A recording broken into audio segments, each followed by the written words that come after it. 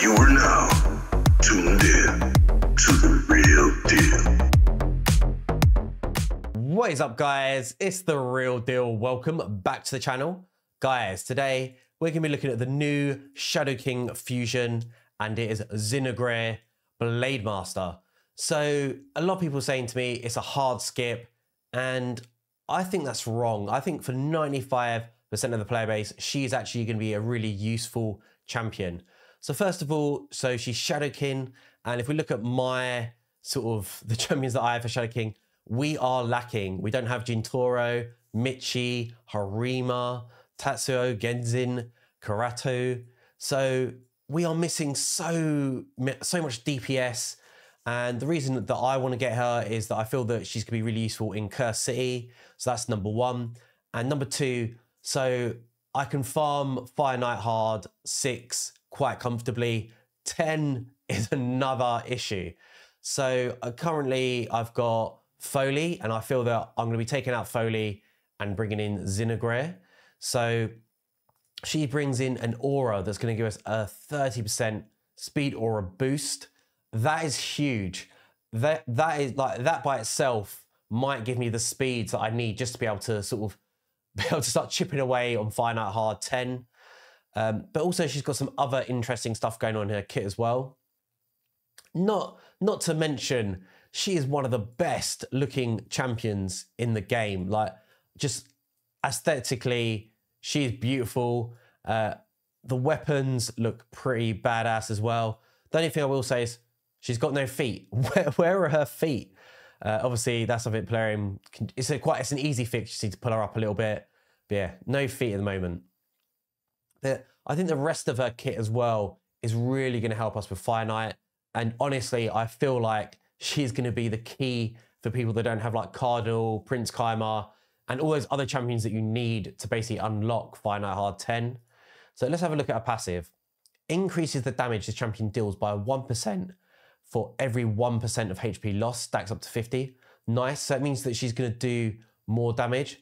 This increases, the increased damage doubles if a target is under decreased defense. Nice. Active effect. Prevents this champion's death and keeps them alive on 1% HP when hit by a fatal hit. Nice. If this skill prevents the champion's death, heals them by 50% of their max HP. A bit like Elagaius, a really old fusion from back in the day, except he is a terrible champion, where Zinogre looks pretty sweet. Will not prevent this champion's death if they're under heal reduction. Heal reduction is a debuff that you rarely ever see in the game. So I think if you're going to use her in arena, I don't see it being a problem. I can't even think the last time that I ever saw heal reduction even used in arena. So yeah, to be honest, I think it's so pointless. It might as well not even be there. Okay, so A3 attacks one enemy 4 times. That's what we need to peel away those shields on Fire Knight. Before attacking, place a 50% increase attack buff on this champion for 2 turns. Nice. The first hit and second hit have a 75% chance of placing Leech, books up to 100%. The third and fourth hit have a 100% chance to place decrease attack. Nice. Like, just, it's obviously, it's not like amazing, but for Fire Knight, it's pretty nice. I guess if you're using her in Hydra, Leech is always good there, and decrease attack is always good on those heads as well. A2 attacks one enemy 4 times. Again, the 4 hitters, I like it. Each hit increases the champion's turn by 5%. So this is why I feel like she's really going to come in key. You know, we're going to have so we're going to obviously hit 4 times, then we're going to get a 20% turn meter boost. We're also going to be placing increased speed buff on allies for 2 turns as well. So that increased speed buff could be really, really useful. You know, it's just going to bump everyone's speed up a little bit. This is probably what I'm going to open with on Fire Knight hard. And then the A1. A1 attacks enemy 3 times, has a 30% chance of placing weaken. So, you know, it's not, I mean, the chances are you are probably going to land weaken, which is great. And that just means that we're going to do more damage on the boss, and it's just going to speed things up a bit. So yeah, I'm really, really liking the kit.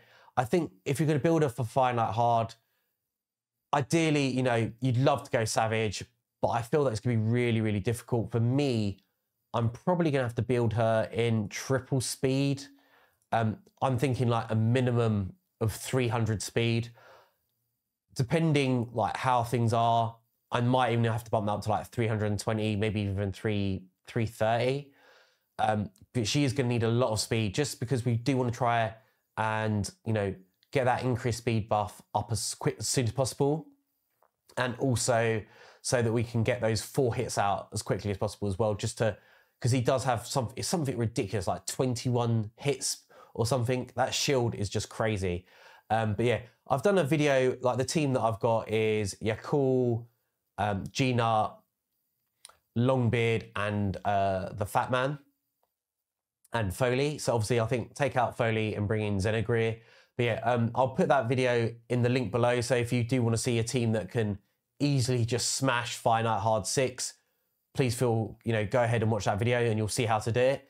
But yeah, I really do feel like she is going to be the key. And also, you know, it's not just about Finite Hard. A lot of people that are just doing normal or just progression in the game, I think she's going to be a great progression champion. You know, she's going to be doing, for progression, like decrease attack and leech, great survivability for early and mid-game players.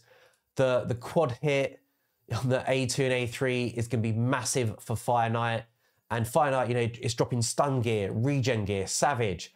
It is going to open up so much for you in the game. So for me, I actually feel like she's a solid champion. She's pretty book heavy, not too bad. 5 books for the AE3 though. But yeah, I feel like she is going to be a real game changer. So yeah, I think 95% of the player base should definitely be going for her. If you disagree with me, let me know in the comments why. Let me know why you think I'm wrong. But yeah, face value, I think she is going to be a beast. I've been The Real Deal. Please leave me a cheeky thumbs up. Make sure you smash that subscribe, and I'll see you all in a video soon. Peace!